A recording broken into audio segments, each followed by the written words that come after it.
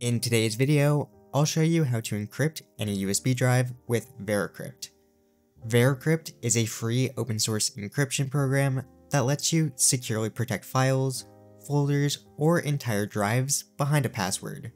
It works on Windows, Mac OS, and Linux, and is one of the best ways to keep your data private. If you're like me and travel a lot with external SSDs and hard drives, it's a good idea to encrypt your drives. That way, if you ever lose one, your files remain secure, and no one can access the data without your password. To begin, download and install VeraCrypt. I'll leave the link to the download page in the description below. Once there, choose the installer for your operating system. Since I'm on Windows, I'll download the latest exe installer. After the download finishes, locate the file and open it to start the installation. Once the VeraCrypt installer opens, choose your language, accept the license agreement, make sure install is selected, and leave all the default setup options checked. Click install. When VeraCrypt is done installing, you'll be prompted that the install was successful. Click OK and Finish to close the installer. When prompted to view the beginner's guide, just choose No. Now plug in the USB drive that you want to encrypt to your computer. I'll be using a 500GB external SSD for this example, but this works with any USB storage device like a flash drive or external hard drive. Before encrypting the drive, I like to create a small unencrypted partition that holds the portable version of VeraCrypt. This part is optional, but it makes it easier to access your encrypted drive on other computers even if VeraCrypt isn't installed, since the program will always be available on the USB itself. To do this on Windows, open the search bar and type Disk Management. Choose Create and Format Hard Disk Partitions. Once Disk Management opens, find your drive, right-click its main partition, and select Shrink Volume. Enter 100 MB as the amount of space to shrink. That's more than enough for the portable version. Click Shrink, and you'll now see 100 MB of unallocated space on the drive. Right-click that space, choose New Simple Volume, and go through the setup wizard. Click Next a few times, assign a drive letter, and format it as FAT32 with the label VeraCrypt. Click Finish, and you'll now see a small 100 MB drive appear in this PC. Next, open VeraCrypt. There should be a shortcut on your desktop, or you can search for it in Windows like any other program. In the menu bar, click Tools, then select Traveler Disk Setup. Click Browse, and choose the small VeraCrypt partition we just made.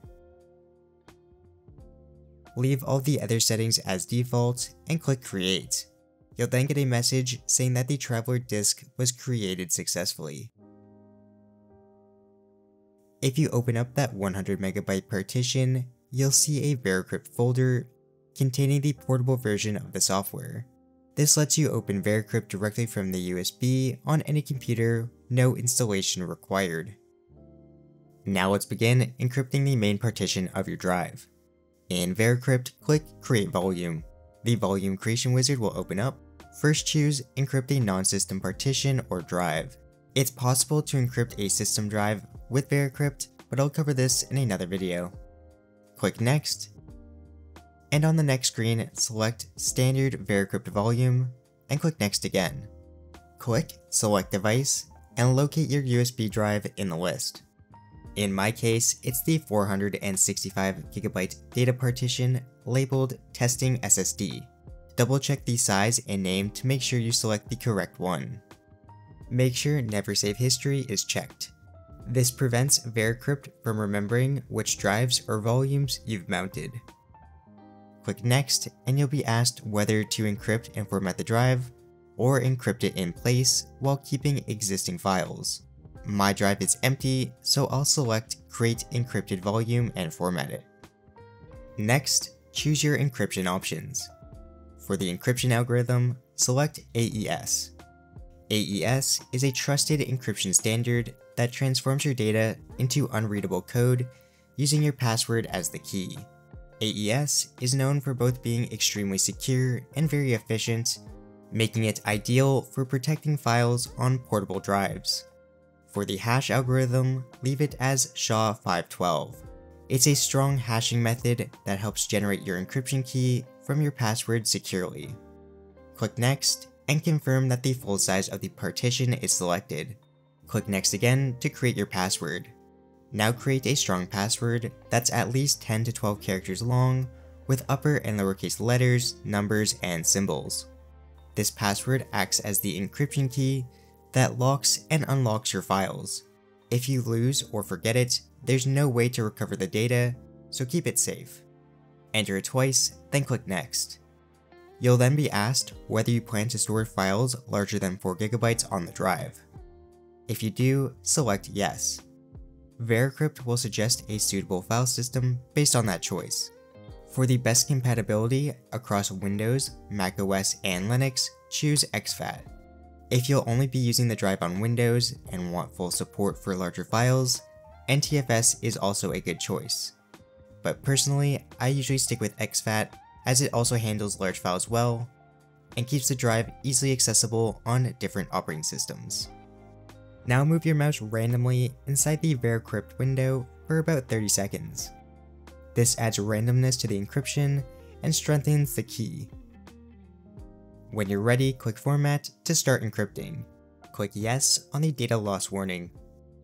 Depending on your drive's size and speed, this process may take a few minutes, but in some cases, it can take almost an hour. When it's done, VeraCrypt will display a message confirming that the volume was created successfully. If you look in this PC, you'll see that your drive shows no drive information, and if you try and open it, Windows might ask to format the drive, but don't. If you click Cancel, you'll get an error saying that the drive is not accessible. In Disk Management, you can see that the drive has a raw partition.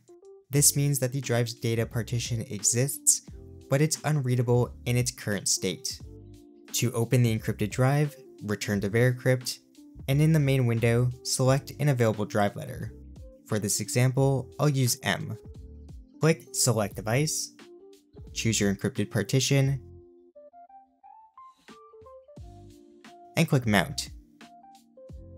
Enter the password, click OK, and VeraCrypt will decrypt and mount the volume. You'll now see the mounted volume drive in File Explorer, and you can use it like any other USB drive.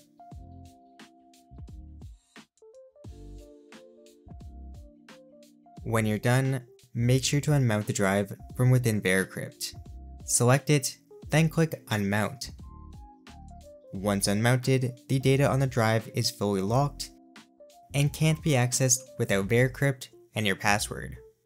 Now if you plug your USB drive into another computer, you can access the portable version of VeraCrypt from the small VeraCrypt partition. Just open that partition, go into the VeraCrypt folder, and run veracrypt x64.exe. You can then mount and unlock your encrypted volume just like before.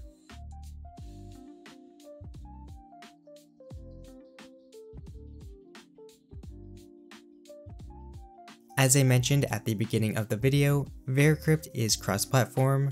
You can use these same steps to mount your encrypted drive on both Linux and macOS. And that's all there is to encrypting any USB drive with VeraCrypt. If this video helped, please leave a like. If you have any questions, leave them in the comment section below, and subscribe for more tech tutorials. Thanks for watching.